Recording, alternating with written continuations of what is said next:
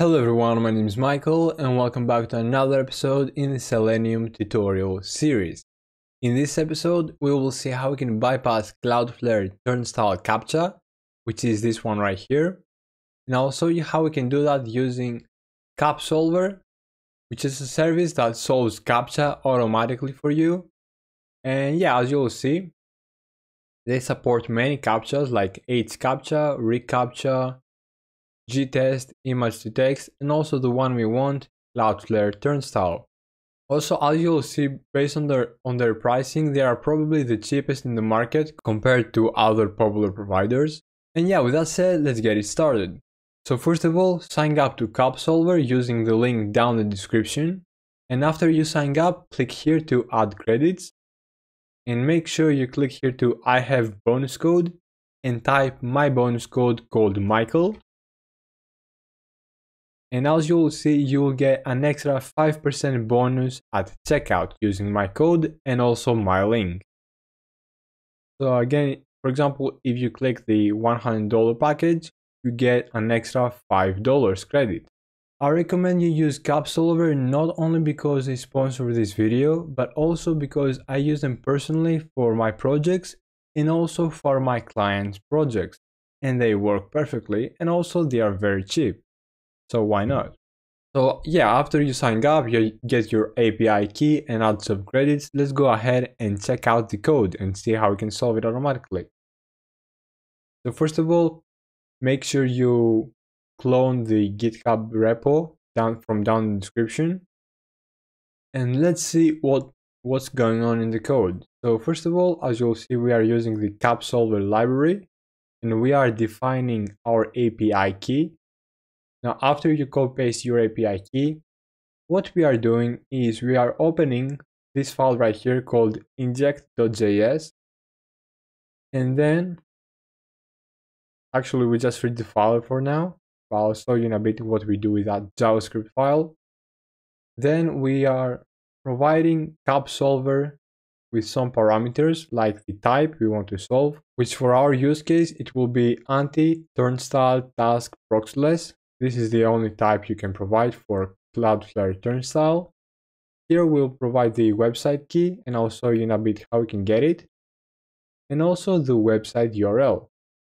Now for our example, we will be using the actual CapSolver dashboard page, the login page right here. We will try to automate this page. Now by providing those parameters, CapSolver returns a token. Now let's go back right here. Let's click inspect. Now, as you'll see, if we find the iframe for the Cloudflare CAPTCHA and we scroll down, as you will see, it has an input. Now, if you have seen my previous videos on HCAPTCHA and ReCAPTCHA, those as well have an input here, which when you provide the token as the input value property, token we get from CapSolver, then you are basically solving the CAPTCHA and that's it. But with Cloudflare, there is an extra step we have to take.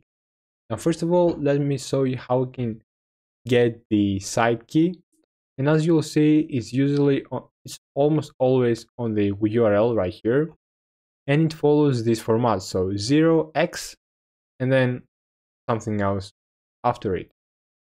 So it's very easy to find. So make sure to check for a 0x on the URL and the rest of it is also the key. So copy that and just put it right here. Now for the website URL, all you have to do is just put the URL that you are getting the CAPTCHA at. And that's basically it.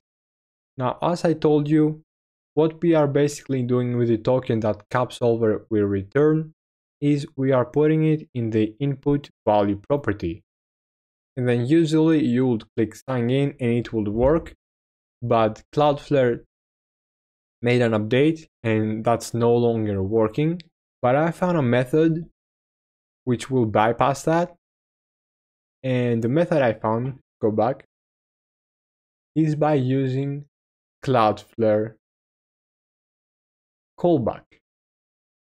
So as you'll see right here, if you scroll down, what I'm doing is when I load the page, when I visit the page, the login page, I inject some JavaScript. And the JavaScript I inject is an interval which runs every 1 millisecond. I want it to run very fast. And what it does is, the moment the turnstile becomes available on the window as a function, I get the turnstile.render function, and then I override the render method to return the side key. So actually, there's two methods to find the side key. One is, like I told you, but also the JavaScript function I'm running right here. If you run the Python code, even without providing the parameters here, you'll get on your console the parameters, like website key, website URL, and some others. So you can use either method to fetch the side key and website URL.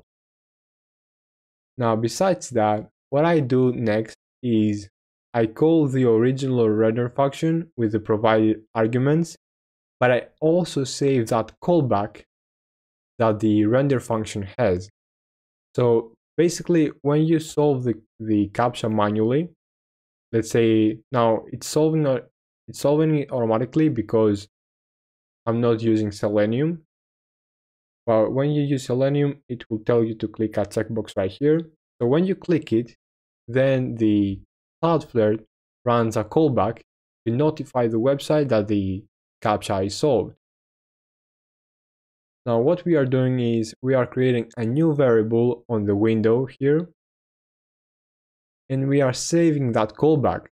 So when we provide the solve token, which I told you we provide in the input right here as the value property, then we call the callback. So let's go back in the code. As you'll see right here, this is a simple script to enter the email and password.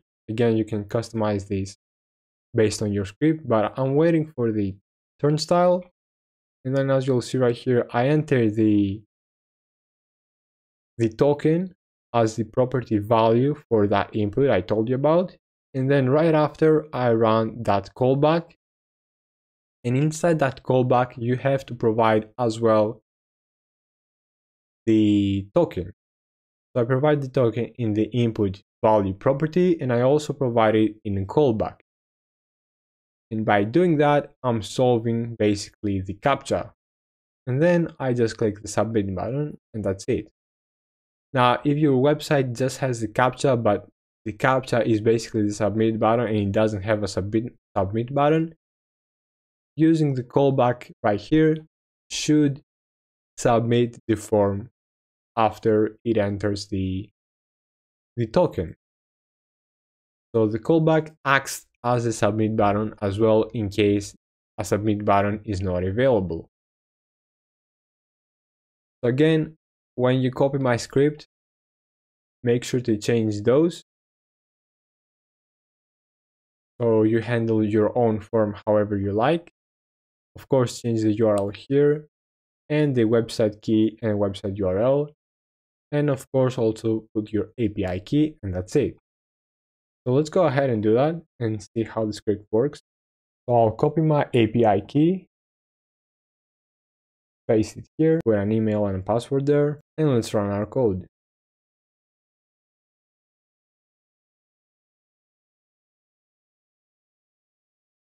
As you'll see, we get the token, we visit the website, enter the data, and there you go. As you'll see, it's very fast and it works. Now, I'm not sure. Let's test it out. I think it will work even if I don't use the input. So let's comment this out and see if it works just with the callback, because I think that part is unnecessary. So let's see.